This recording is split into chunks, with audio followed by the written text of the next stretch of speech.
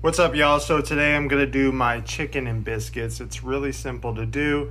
You just need a rotisserie chicken, some of these mixed vegetables. This is a pan, which is 12 ounces, a can of cream of chicken. You can use the Walmart brand too if you'd like, and then basically the ingredients for 2-ingredient dough plus butter and baking powder. All right, then you just start dumping things into a bowl. So that's the vegetables, the cream of chicken. I put a little bit of parsley. Put some of this onion, this dehydrated onion. Put real onion if you like. And some garlic powder. So Walmart today only had this lemon pepper chicken, so we're gonna try it, but I think it should be all right. I think you can use any kind of chicken, lemon pepper. I actually like that flavor, so it should be fine. I'm gonna take the breasts out of there, shred them up, add it to that mixture, and then mix it all up together. So I got that all mixed together. I sprayed down a pie dish real good with Pam. I'm just gonna pour that into there. And then we're gonna do the biscuit crust next.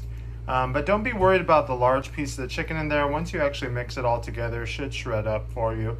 So actually meant to put some pepper in it too, so I'll just do that now, no big deal. Use both sides of that chicken breast, all the dark meat's still in there. I'm gonna mix up the biscuit dough now. The butter I put in the freezer because the butter should be super cold. Mix up the flour, Greek yogurt, and baking powder first with a little bit of salt. Do that, then add the butter in last to prevent it from melting as much as possible. So I do all of my measurements in grams, not in spoons or cups or any of that. So I apologize if anybody's having trouble following along, but 120 grams of flour first. I'm gonna put 5 grams of baking powder, then a couple of shakes of salt. I don't put much, so just, what the hell is that? I don't know. And then 100 grams of non-fat Greek yogurt. All right, so once you combine the flour, salt, baking powder, and Greek yogurt and mix it all together, it's gonna be clumpy like that. You need to add a little bit of cashew milk. Well, you could use any milk. I use cashew milk because it's the lowest in points and it's the creamiest of the dairy-free milks in my opinion. All right, so you just add, I eyeball this, but that's 50 grams, I think. Let's see. Yeah, so 50 grams of cashew milk was enough. That's pretty much the consistency you want. And then I'm gonna cut up this butter into small little pea sizes and put it in there and try to separate that butter as much as possible. See how I did that? You can also use a grater. I've seen people use a grater. Mix that into there.